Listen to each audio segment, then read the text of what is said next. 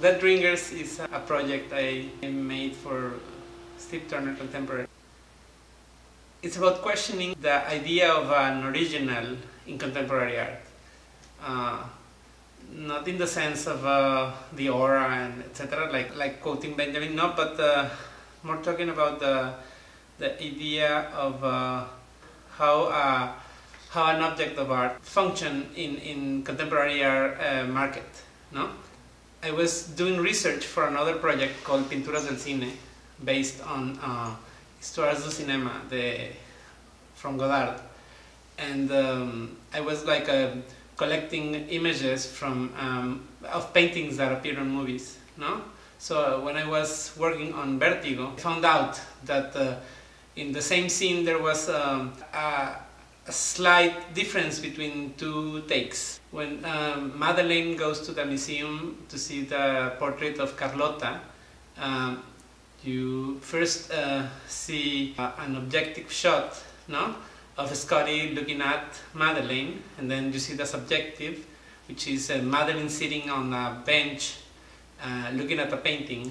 We go back to Scotty, and then we go back to Madeleine, but at this time you see a different painting and you see like a slightly different set, a slightly different Madeleine even. So I started researching about this, and then I found out that at first Hitchcock hired Vera Miles to play Madeleine, no? And they did this wardrobe and the painting test, no? And then also some shots with her, and also the painting was made of her. The production delayed for a while, and then she got pregnant and she couldn't continue in the movie. So he hired Kim Novak to continue with the part, no? So he had to reshoot like some scenes, and this is one of those scenes. Like as a little wink, he used this shot in between the other shots. The meta comment probably about the whole story of the movie, no? The whole plot of Vertigo revolves around the idea of this copy that is pretending to be the original, pretending to be a copy. So that's a very complex or very interesting subject, no?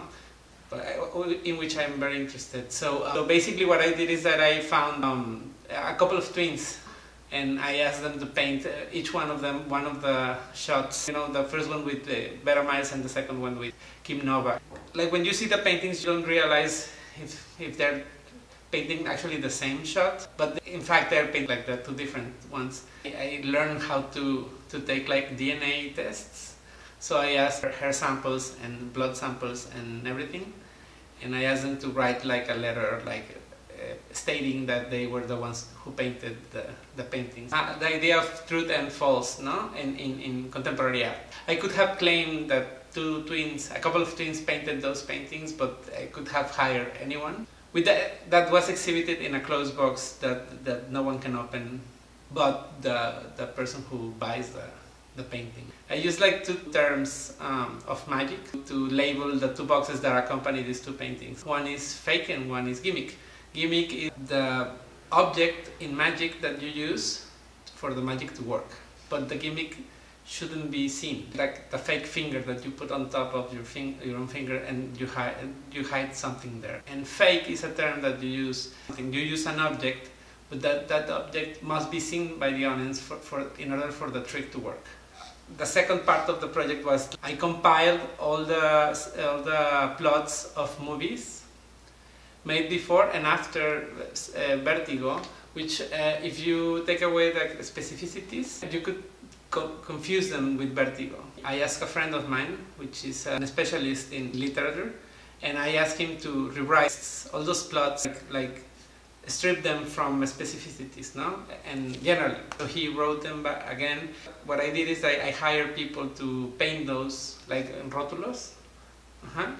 So in a sense, they painted them, and then I burned those paintings, but before I burned them, I took pictures of them, and those are the ones I keep, no? So that the other box, I show the ashes of the paintings and also the slides, which are projected during the show.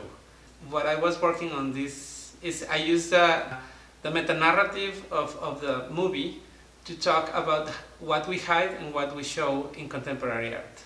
So in a sense, what I wanted to do is present to the audience material objects, no? But each one of them modifies the way we can understand the other object, and that's like the most important thing, no? Which I try to accomplish with this piece. And I guess that through contemporary art, what we can do is ask questions about the future that we cannot think of, at least rationally think of right now at the present. And through that, I think it works as a time machine, probably. You know, like we can move through time easily, the way we can give meaning to our lives in a way, no? So that I think that's the beauty, or what is important in contemporary art.